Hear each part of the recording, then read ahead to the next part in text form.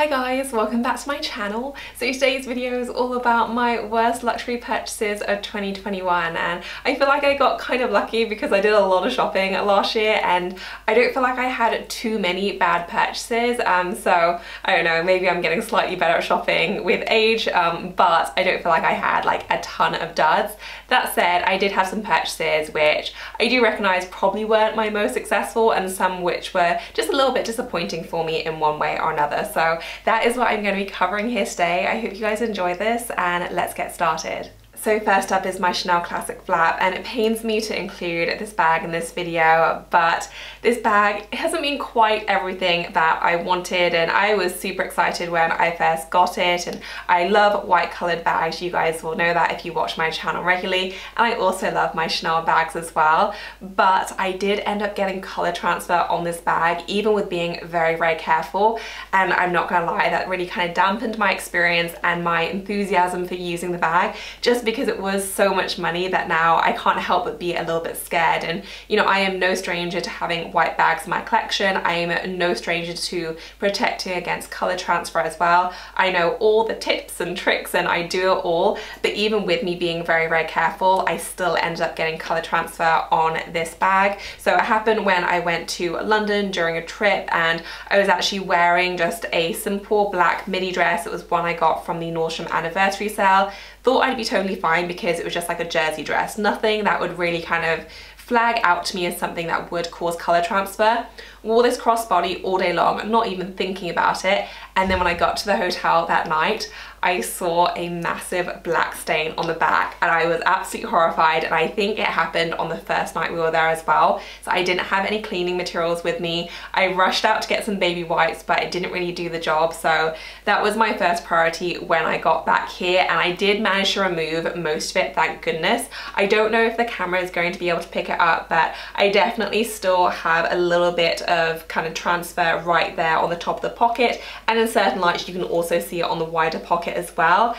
And I'm not gonna lie, it just kind of scared me a little bit. And a lot of my other white bags, I don't necessarily wear crossbody in that way. You know, often I wear them top handle. That wasn't really the case with this style. You know, it is something that I do wear on the shoulder, either kind of doubled up or lengthways. And I also was wearing it crossbody as well. Never crossed my mind in a million years that I would have to worry about just a simple jersey dress, but just go show you that any dark materials really can color transfer onto something like this. And a jersey dress is just not something I would consider color locking. You can absolutely do that with your denim. You know, I do it often with Scotchgard, Colonel Pro, you know, both those are great for making sure the dye doesn't leak from your jeans, but you just can't do it with every single piece of clothing. And so for that reason, whilst I still love it, I'm now always very kind of conscious of what I wear. I look at what I wear, and I do wear a lot of dark colours, and there's always that big question mark of, is it going to cause colour transfer even if I am careful? And I don't just want to be able to wear this, you know, in my hand. I like popping it on my shoulder both ways, and so for that reason I do love it, but I am just a little bit more cautious with it. So definitely a mixed one. You know, I should have probably known that going into it. As I said, I have so many white bags with no issues at all that I just didn't think I'd have to be that careful.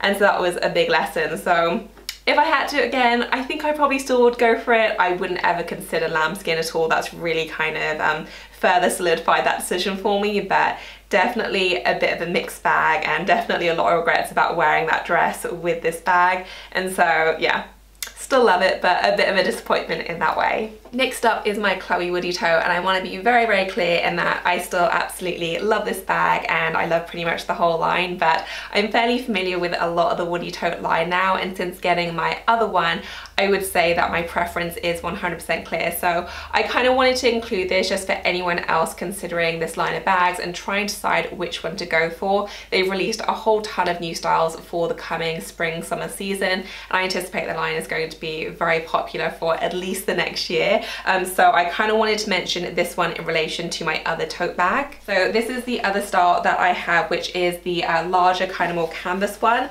and I absolutely loved this when I first got it. I still do really like it, but since owning this one, I definitely would say if you are comparing the two, I would definitely say that this one is my favorite one for a whole myriad of reasons. One, it's very, very practical, very comfortable, But I'd also say that the two big factors for me are, one, it's much more hard wearing than this one. You know, I only use this a few times, but even so, I can see bits of wear and tear already just in those few times of use. You know, the weave isn't quite as structured as it was. It does seem to get a little bit misshapen, and it's just generally not as sturdy a bag as my other one. And I've used this one a ton, like a lot more than I've used this, and this one looks as good as the day I got it. So in terms of wear and tear, this one is far more robust. I'd also say it's a little bit more versatile as well. You know, I got this during the colder months. I've happily used it during the winter months, but I also think it's going to work great as a summer tote, whereas this one, it really was only good for those really kind of warm summer days. We didn't have that many last year, unfortunately, which is why this one got limited use. But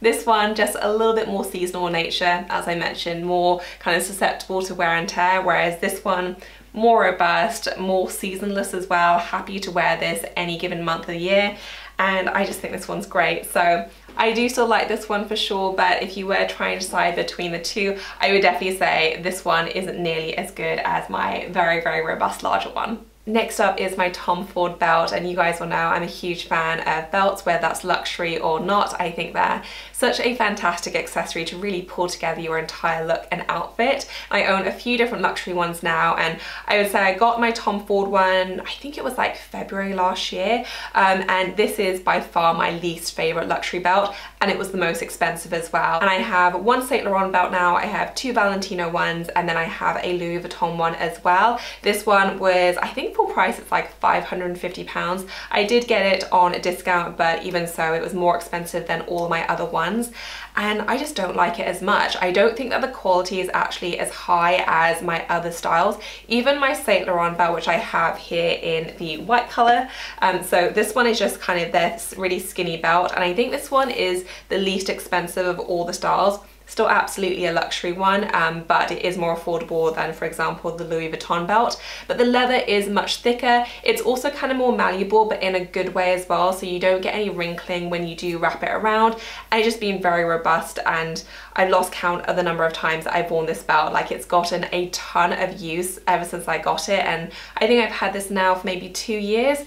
Very robust, done extremely well, still looks absolutely fantastic, especially considering how much I've worn it. Whereas this belt, it just feels a little bit more flimsy. It's not nearly as thick as my other belts, and it almost feels a little bit plasticky on the other side. The leather is fine, but again, there isn't a lot of substance to it. And honestly, if you told me it was like half the price of the other ones, I would still be like, oh, okay, that's quite expensive for what it is. I love the logo and the colorway. I do think it's beautiful, but I do kind of notice and feel the difference when I go to put it on.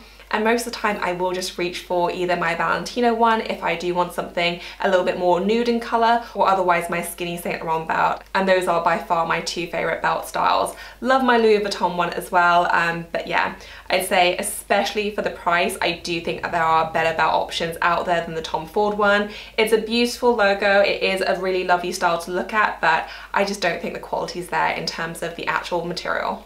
Next up is a bag that I don't actually have here with me because I did part ways with this one, but it is the Saint Laurent tote, and I got this, I think it was spring last year, and to be honest, it didn't last very long in my collection because I got it just shortly after I got my Tom Ford tote, and for me it was immediately clear kind of once I started using them both that they were pretty much the same bag in terms of function in my wardrobe, and I just don't go away enough to justify both of them. So I did end up selling my Saint Laurent one, and I did mention before kind of my reasons why, but it just wasn't as functional as my Tom Ford tote, and especially as I get older, I feel like my focus is more and more on functionality and pieces which really just make my life easier rather than being like an annoying accessory. You know, I have no interest in things which are just difficult or awkward to use, and I just felt like even though the Saint Laurent tote was very beautiful to look at, I love the style, and I do feel like it's a little bit edgy in terms of what it is, it just wasn't that comfy to wear. The straps are very, very stiff indeed. They weren't very comfortable as a result to pop on your shoulder, and the bag also didn't kind of pop out very easily as well. So its natural resting shape was flatter, and so it didn't just kind of sit really naturally. You had to really stuff it full, and overall it was just a slightly more awkward experience in terms of carrying it. Whereas my Tom Ford tote, even though it's not super structured and robust, which I do think would bother some people, I love the fact that it is very comfy. I just sling it on my shoulder as well. It's good to carry by hand, and it's just a very like malleable piece of almost luggage, I say, because I do use it as an overnight style, and it's just very functional and very, very easy to wear. So for that reason, definitely I knew as soon as I kind of compared them both and used them both on trips away, I was like, wow, there is no contest. I try to encourage myself to use my Saint Laurent tote more, but every time I was about to go away, I was like, you know what, I just want to be comfortable and have something functional, so I would always grab my Tom Ford tote. So definitely for me, like, function is so, so crucial, and the Tom Ford tote just wasn't quite as comfortable as I was hoping for. Next up is my Mulberry Mini Alexa in the darker brown colour, and this one's a little bit of a mixed bag because if you've watched any of my videos you will know how much I absolutely love my white one. I've gone on about it a lot, and even though it hasn't done like super well in terms of wear and tear, I still absolutely love it. I still use it all the time, and I would say it's one of my favourite bags in my collection at the moment. I thought that love would carry right through to this one, but it really hasn't happened, and I do think it is to do, well, it's obviously to do with the colour because I love my other style so much. And even though I do have other brown tones in my bag collection which do get a lot of use, you know, I love my little Fendi shoulder bag, I love my Senreve Arias, but they are a little bit lighter in tone. I do think that has a lot to do with it. I'm not someone who really gravitates towards a lot of warm tones in general. You know, I love my camel coat, but even so, like, everything is a little bit more on the lighter side, so I don't wear a lot of dark brown colours. So whenever I'm really gravitating towards camel or tan tones, I will either reach for a lighter brown colour or I'll go for something like my white Mini Alexa. So I wasn't really ever reaching for this one, and I did try and team this with so many different outfits, but every time I would just go for something lighter or I'd go for my white Mini Alexa. So I do regret getting this colorway. I am eyeing up all their beautiful new season colors, so if I do go for one, then I will part ways with this one. I am happy to have two Mini Alexas in my bag wardrobe because I do just feel I will get so much use out of it if I get the color right, but I think this shade was just a little bit too dark for my wardrobe, and that I definitely need to remember to veer a lot more towards kind of lighter, more tan shades in future. Next up is my Cartier bracelet, and this is actually something that I got for my birthday. I got this one along with the matching necklace, and the necklace I absolutely love. It is so beautiful and really like the perfect layering piece, so I would wholeheartedly recommend that. The bracelet I haven't gone along with quite as well, and to be honest, it's purely like a functional thing, and I did specifically want to mention this because I wanted to get your guys' opinions. So I have quite a skinny wrist, and so I have to loop it on to the smaller setting, which does result in this kind of drop down right here, and it just annoys me. Like, it annoys me so much, and I'm not used to wearing bracelets with this kind of drop down. Usually I will have my bangle on, even my Missima bracelet, like, it kind of fits really neatly so I don't have that excess bit, and I thought it was just a case of just getting used to it, you know, oh, it's just, it keeps catching my eye because I'm not used to it, whereas now that I've had it for quite a few months, that's not the case. I just find it really, really annoying, and I can't seem to get used to it. So I was wondering if any of you are familiar with, well, more familiar with jewelry in general, or just kind of Cartier pieces like this. Is there any way that I can remove this if I take it to them, so I can just like have the Cartier symbol but on the smaller setting? Because as it stands, I don't really like to wear this that much because it just annoys me, and I'm always quite excited to take it off, which isn't really what I want from something this expensive. I love the look of it. I think it's such a beautiful, dainty bracelet, but I just can't seem to get used to how annoying I find the dangle. It kind of tickles my wrist as well. I do move my hands a lot when I'm typing, and yeah, I just don't like it. So if you know, please let me know in the comments whether it is or isn't possible. If not, I think it's just going to be one of those pieces that I wear occasionally rather than all the time, but I did really want it as a daily bracelet. So I'm hoping I can still turn this one into a success, but at the moment, definitely a little bit of a disappointment. I didn't think that this would bother me nearly as much as it has, but yeah, definitely hasn't quite lived up to all my expectations. And then last but not least, I do have my Dior shoes, and this wasn't actually a purchase from last year, but I feel like last year with all the lockdowns, the pandemic, was the first year that I really had a proper chance to wear them. And yeah, I don't really love these as much as I thought I would, and I'm very aware that I'm not someone who generally likes a statement shoe. I tend to go very simple and very boring with my shoes because I just like simple pumps and shoes that are just going to blend into my outfit and kind of accent my outfit rather than being the standout feature. So I knew that I very rarely go for a proper statement shoe, and even then they tend to be more on a classic design. My favourite shoes are usually ones that just kind of disappear into the outfit.